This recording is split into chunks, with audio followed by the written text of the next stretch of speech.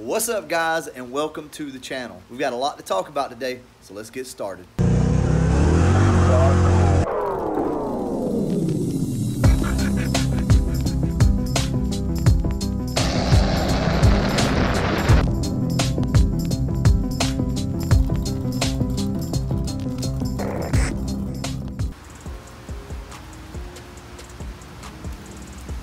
I didn't know it was going to be raining, so I just kind of left both cars out overnight, which is actually a first, both cars to be left out uncovered. That brings me to a point that I've been wanting to cover. I've covered it before, but I think we need to go over it again because there's some things that I have noticed through the years, some little tips and tricks with these cars to tell if your door is aligned properly or not. Now we're going to go out into the rain, so you're probably going to get a little bit of splatter on the screen.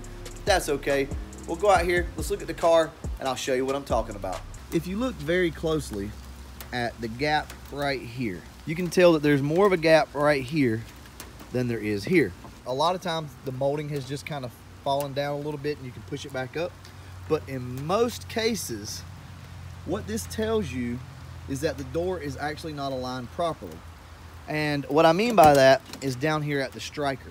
So like I've told you guys before, these strikers are fully adjustable. They go up and down and in and out. When you see a problem like that, the best thing to do is go ahead and adjust the striker, down, obviously, in this situation, so that the door lines up better. I've been noticing this a lot on cars lately. Now that I'm aware of it, it's an issue, it can actually cause things to leak because the door's not sitting correctly. It's kind of twisted, and it's either sitting up too high or too low. So what we're gonna do right now is just go in, real quick, adjust this so I can show you that it does move up and down as you adjust it.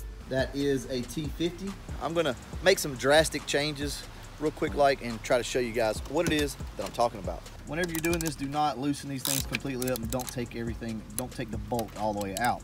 But as you can see, this thing kind of moves up and down. So what we're gonna do is just move it all the way down. The door should still shut.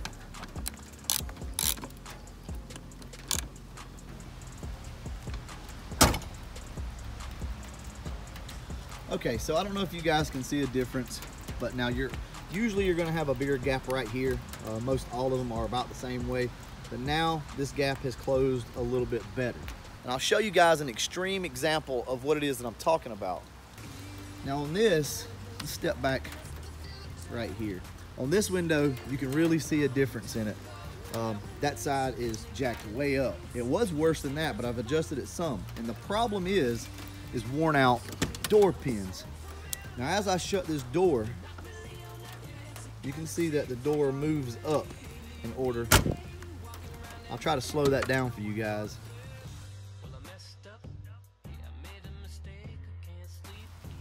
But the door has to move up because the hinge pins are worn out over here and we did not replace these. So what has to happen is it has to catch that latch and then pull itself up.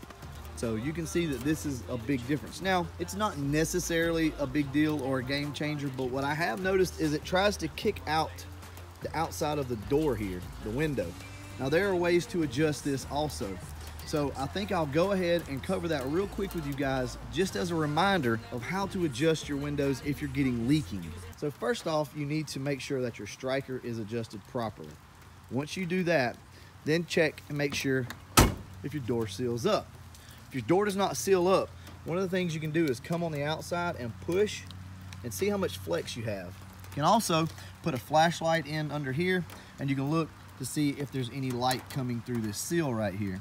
But a lot of times, these doors have to be manually adjusted. So like I said, we've covered this before, but we're gonna go ahead and cover it again since it's raining. This is a perfect time. We interrupt our program to bring you this important message. A lot of times what you have to do, and the best thing to do is grab a 2x4 and stretch across your door, but you don't have to do that. The best thing to do is just come in and pull on these doors. Pull on the tops of your window. Actually pull it in, they will bend. So that actually just moved a lot. That looks a lot more straight than it did before. Now look, hardly any flex at all. Now, I do want to go ahead and tell you guys, please be careful when you do that. Don't pull too hard. you could break the glass, you could bend everything completely out of sorts. But that is how you adjust your windows if you're having leaking issues. Let's say you put in some new weather stripping and it's still leaking.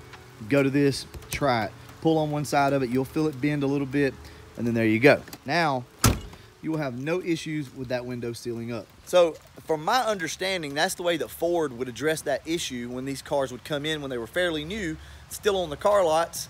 They would bring them in and they would adjust on them like that. They would put a board across them. I forgot who told me that. I think it was Tim, actually. That's what I do, and it works great. So those are all the ways you pretty much can adjust your doors. Like I said, I've covered it before, but I think it's worth mentioning, going back over again since it's raining. So that was short and sweet. Now let's move on to the next topic, which is we obviously have a new logo for the channel. So what do you guys think about it? I'm no graphics artist or anything like that. You know, I'm no expert. I've been working in Photoshop for years, but that doesn't mean that I'm that good at it. So I've come up with a very simple logo that we can put on a shirt at some point. We're not doing that right now. That defines our channel. That's who we are, right? And to be honest with you, that's a really hard thing to do these days, to stand out and to have something that is unique, that signifies you and your channel and what it is that you stand for. So we designed this new logo, like I said, just for recognition. I want to eventually do some shirts. Now my wife does shirts. She actually does a bunch of crafts and stuff, so we can do like heat press vinyl shirts and stuff like that, but I really don't want to sell those. I don't want to put those out to everybody. I did that in my PFO Mustangs club, sold some of the shirts, and they just really kind of didn't work out very good. They didn't last very long, and we don't want that. So more than likely I will outsource the shirts whenever we get to that point, and we'll have it to where you guys can just click it and hopefully they'll just be drop shipped to you. But that's coming at a later date, not right this second. If any of you guys don't know, this will be the first time I've ever addressed this in my video. B-R-E-W-2-L stands for brutal. And that's the tag that's on the Cobra. That was also the tag that was on my 03 anniversary edition Cobra back in like 08 or so. So I wanted to put brutal on the tag.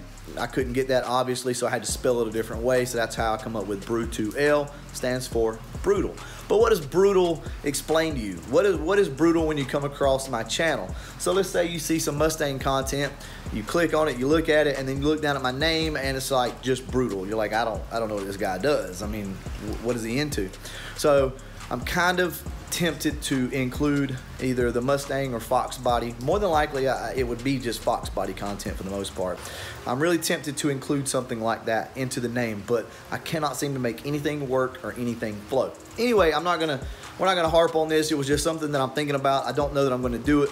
I will say though, if we are gonna do it, I need to do it pretty quick because we don't want to get any bigger and then have to deal with the ripple effect of changing the name and stuff like that. I would like to keep brutal in the name and just add to it or something like that. If you guys have any suggestions down below, please let me know.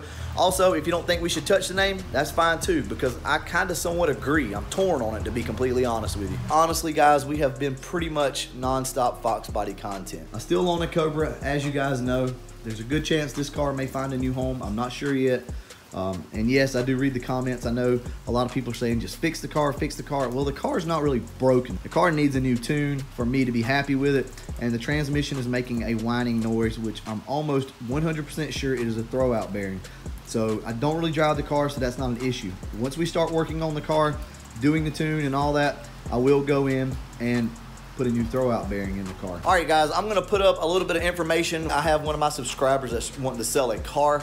So what I'm gonna do is put up a few pictures, and I'm going to put his Instagram up. I don't know the price on the car. He did not tell me, but if any of you guys are interested in the car, look him up on Instagram, get up with him, and maybe you guys can work a deal out. Also, guys, I will be, as far as I know, I will be at Foxtoberfest coming up in 2019, so I hope to see you guys there. We'll start like a countdown to Foxtoberfest coming up here pretty soon. We have to get my car ready. There's still a lot of issues that need to be addressed before that car is roadworthy to go to North Carolina. We are down in South Alabama, so we got to get this thing ready. So we'll start that countdown here pretty soon. We also have the blue car that is a possible project, and also one of my subscribers has stepped up. We've been in communication. There's a good chance that I'm going to get a few parts from him also that'll really help this build out. Just so you guys know though, this build will be stretched out probably over the entire year. We'll just touch on it here and there as we get time, as we get money, and it's going to be a super budget build. That doesn't mean it can't look good, but it's going to be a super budget build. Anyway, guys, I've rambled long enough. As always, thanks for watching.